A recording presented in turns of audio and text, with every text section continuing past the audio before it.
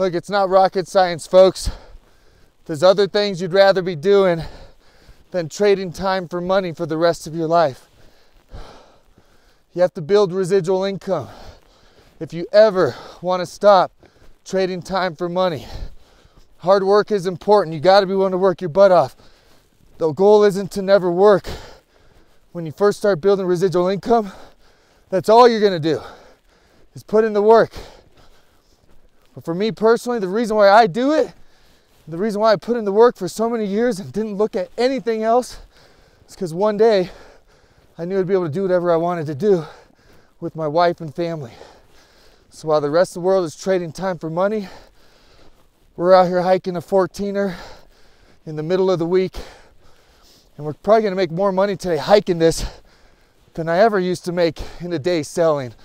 Probably even some good weeks in one day hiking because we worked for residual income. And I encourage you to do the same.